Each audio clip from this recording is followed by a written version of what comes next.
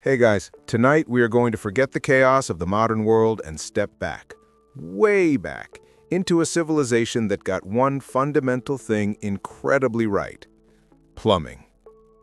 Close your eyes for a second and really listen to the sound of your own home right now. Maybe it's the soft hum of your refrigerator, the distant rumble of traffic, or perhaps, if you're lucky, the gentle drip of a recently neglected faucet. Now imagine yourself not in your cozy 21st century dwelling, but standing on the sun-baked, precisely planned streets of a massive city 5,000 years ago. You trudge through the ancient city of Mohenjo-daro, dust rising lazily around your ankles. The air is thick, dry, and surprisingly clean. You look down a long, straight avenue, noticing the perfect 90-degree angle where it meets the cross street. This isn't some haphazard settlement, but a city built with an architect's sharp ruler. As you pass a cluster of multi-story brick homes, you notice something truly startling right there in the street, something that shouldn't exist in the Bronze Age: a neatly covered, brick-lined drain running parallel to the curb. It is a sealed sewer system, and this is 2600 BCE. You probably won't survive this level of chronological displacement without contracting at least a mild fever and a severe case of culture shock. Most civilizations of this era, Mesopotamia, Egypt, were dealing with sanitation via clay pots, open ditches, or, let's be honest, just throwing it out the window. But the people of the Indus Valley Civilization, IVC, flourishing along the mighty Indus River in what is now modern Pakistan and northwest India, were designing municipal systems that wouldn't be rivaled in sophistication until the Roman Empire, 2 millennia later. It's a mainstream historical fact that these cities, particularly Mohenjo-daro and Harappa, featured extensive and standardized drainage systems, far surpassing their contemporaries. Imagine trying to keep a city of 40,000 people healthy without managing waste. The IVC folks weren't just thinking about convenience, they were thinking about public health, a concept we often attribute to far later eras. This leads us to a quirky tidbit. The standardization here wasn't just in the drains, but in the bricks themselves. Almost every brick found across all major IVC sites, used for houses, temples, and those vital drains, conformed to a precise 1:2:4 ratio. Thickness to width to length. It's like they had an OSHA standard operating procedure for every building material. Historians still argue whether this extreme standardization implies a centralized, perhaps even authoritarian governing structure, or if it was simply a highly efficient, decentralized cultural consensus on best practices. As you stumble past another perfectly constructed inspection hole on the main drain, you realize this level of engineering requires incredible foresight. It wasn't just, let's dig a hole. It was, let's calculate the perfect slope for efficient flow without causing erosion. And they did it, time and time again, across hundreds of miles of territory. So before you get comfortable, take a moment to like the video and subscribe, but only if you genuinely enjoy what I do here.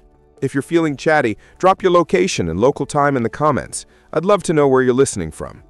Now, dim the lights, maybe turn on a fan for that soft background hum, and let's ease into tonight's journey together. The noise of the street fades as you walk up a steep, wide brick ramp toward the western mound, or the citadel of Mohenjo-daro. Your destination is the most famous water structure in the entire civilization, a testament to their hydro-engineering prowess, the Great Bath. It's not flashy, covered in gold, or guarded by sphinxes. It's quietly, intensely practical. As you peer down, you see a massive rectangular tank, about 12 meters long and 7 meters wide. It's surrounded by a paved courtyard and colonnades. You carefully descend the flight of steps, slick with the dust of ages, towards the bottom of the tank. Feel the cool brickwork beneath your hand. The air here is different, heavy with history, and you can almost smell the faint, clean scent of the water that once filled this space. This is where a key piece of mainstream historical fact comes in. The Great Bath is a masterclass in watertight construction. The floor and sides of the tank were sealed using meticulously laid finely dressed bricks set in gypsum mortar, and then, most crucially, a thick layer of natural bitumen, a tar-like waterproof substance, was sandwiched between the layers of brickwork. This wasn't just a pool, it was a complex engineering solution to prevent water leakage over an extended period. Imagine trying to seal a large swimming pool with nothing but ancient materials, and yet they succeeded. Now for the quirky tidbit that adds to the mystery. While the Great Bath clearly served a public function, its exact purpose is still intensely debated. It wasn't necessarily a purely recreational pool. Given its location in the highly organized Citadel area, many historians suggest it was used for ritual bathing, perhaps a purification rite necessary for civic life or religious festivals. You look around, seeing the smaller rooms adjacent to the tank, perhaps changing rooms or small private steam areas. It suggests a level of bodily ritual and hygiene that is simply staggering for the age. It's a reminder that their concerns weren't just practical, but also spiritual and communal. The orthogonal grid that defines Mohenjo-daro, streets laid out in a precise north-south and east-west pattern, is not merely aesthetic, it's a foundational element of their water management success. This rigid, deliberate urban planning facilitated the easy, gravity-fed flow of water and sewage. They didn't have to navigate winding medieval alleyways. Their city was a well-organized circuit board for hydrology. Every house, every public area could be connected efficiently. You recall the streets you walked earlier. Remember that subtle, almost imperceptible slope? That was intentional, designed to guide surface runoff and sewage toward the main conduits. Historians still argue whether the Great Bath and similar large water structures represent an early form of state control over essential resources, or if they were communal infrastructure managed by powerful merchant guilds or community elders. Whatever the internal politics, the external reality is that you are standing in a city where clean water and efficient waste disposal were prioritized from the very first brick. You gaze up at the high walls of the surrounding structures and realize the entire city was built to manage water, bringing it in from communal wells, using it, and then meticulously routing the dirty water out. This is a level of sophistication that genuinely throws a gentle, sarcastic elbow at many European towns until well into the 18th century. Leaving the Citadel, you head back into the lower town, the residential area, where the true genius of the IVC plumbing becomes intimately clear. You are now inside the ruined walls of a typical two-story home. This isn't the palace of a king. This is a standard middle-class residence, and it has something that would make a Roman emperor green with envy: private sanitation. The first thing you notice is the well. A mainstream historical fact is that almost every medium to large house in Mohenjo-daro had its own private, corbelled brick well. You peer down the shaft, realizing that not only did the residents have easy, on-demand access to water, but the wells themselves were built with tapered bricks to resist the lateral pressure of the surrounding soil, a complex engineering decision. This decentralized water source meant residents weren't reliant on a single vulnerable central tap. The water security was built into the home itself. Walk across the small courtyard and you come to the latrine. It is a raised platform, often with a large sloping ceramic basin or a permanently installed terracotta commode with a small hole in the floor. Below this, running right outside the wall, is the key: a narrow drain. This is the quirky or fringe tidbit. Many of these private toilets were flushed manually by pouring water from a nearby jar, an early, precursor bucket flush system. The waste was immediately routed through small feeder pipes and channels out of the house and into the municipal street drain. Imagine a private toilet in 2500 BCE.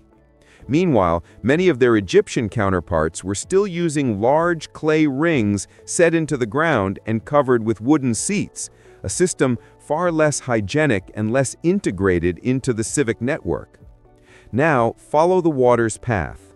As the waste leaves the house, it doesn't just splash into an open ditch. Look closely at the connection point.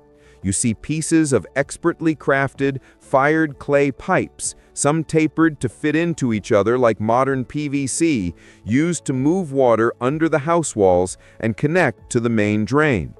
This is a critical technological step.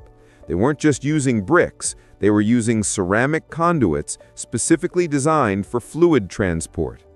These pipes often featured removable sections or traps, showing an understanding of drainage maintenance. Historians still argue whether the uniformity of domestic plumbing suggests a high degree of state oversight in construction codes, or if it simply reflects a highly effective trade guild that replicated a successful design across the region. But the result is undeniable, a clean and efficient system. Remember that 1 to 2 to 4 brick ratio from Section 1? It appears again, ensuring all the components, the drain covers, the well lining, the house foundations, fit together seamlessly. It's a testament to planning.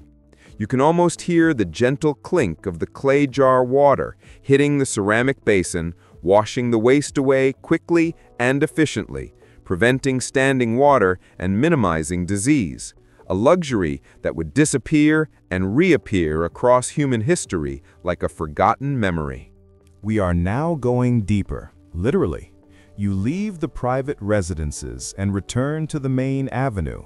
If the Great Bath was the IVC's jewel and the house drains were its capillaries, then the Main Street Sewage Superhighway is its aorta.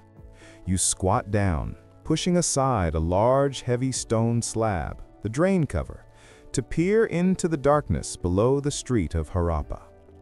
The smell is minimal, surprisingly, which is a testament to the system's efficiency. You can see the sheer scale of the operation, a brick-lined channel, often over a meter wide and nearly 2 meters deep in the biggest thoroughfares. This is the mainstream historical fact that clinches the IVC's title as plumbing pioneers. Their drains were massive, meticulously built, and, crucially, covered and sealed. This covering prevented disease vectors like insects and rodents from accessing the waste, a radical public health measure for the era. The heavy cover slabs, some so massive they must have required several people to lift, also kept the noxious odors underground, contributing to that surprisingly clean air you first noticed. Now, you have to imagine yourself crawling into this dark tunnel, the air cool and slightly damp. You can clearly see the expert bricklaying, sealed with that waterproof gypsum mortar. The quirky tidbit here is the evidence of intentional maintenance. Every few meters you see an inset step or a slightly larger access point in the side wall. These were manholes designed to allow city workers and perhaps the occasional clumsy archaeologist to enter the drain for cleaning and sediment removal. They understood that a sewer system is only as good as its ability to be maintained. They even had wooden screens or traps placed at certain points, like primitive fat traps, to prevent large solids from clogging the system. As you shine your light down the length of the drain, you notice that subtle, constant downward tilt. This is the real engineering marvel.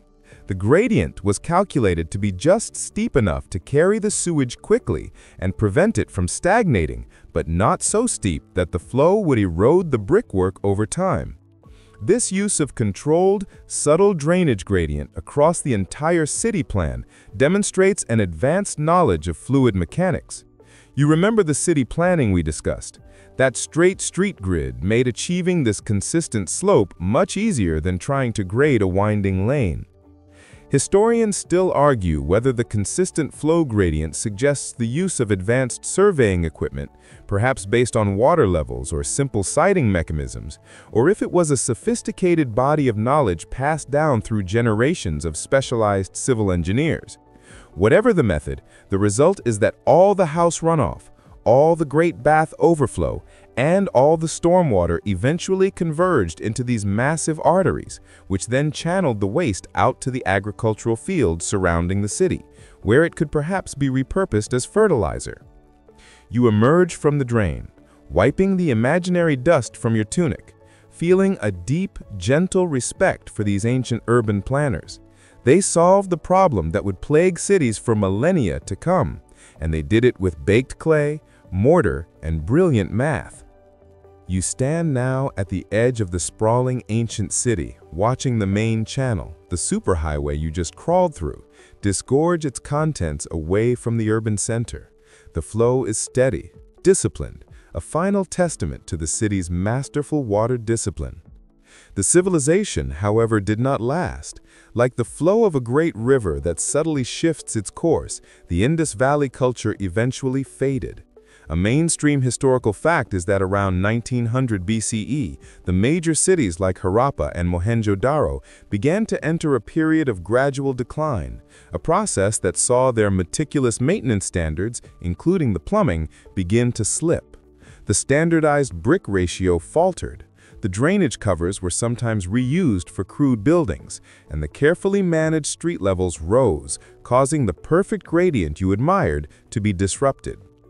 Historians still argue whether the decline was primarily due to climate change, such as the drying up of the Ghaggar-Hakra river system, leading to mass migration, or if it was caused by social and political changes, like external influences or internal strife. The simple, elegant truth is that the advanced plumbing, the very thing that made the IVC so unique, couldn't ultimately save them from broader ecological or societal pressures.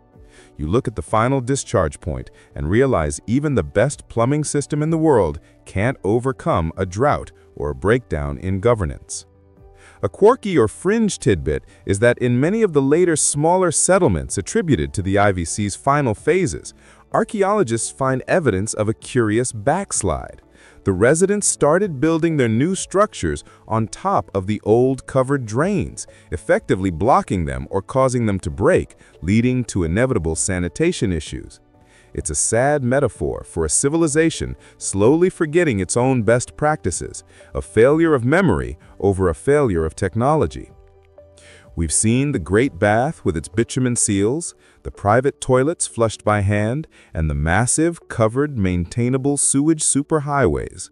When you compare this legacy to that of contemporary Mesopotamia, where city streets rose dramatically over time as people simply built on top of the accumulated waste they threw out, the IVC's commitment to hygiene is truly astonishing. They had the foresight to manage water not just for survival, but for quality of life. You start your slow walk back, not through the ancient streets, but up through the layers of time, feeling the ground beneath your feet steady and familiar again.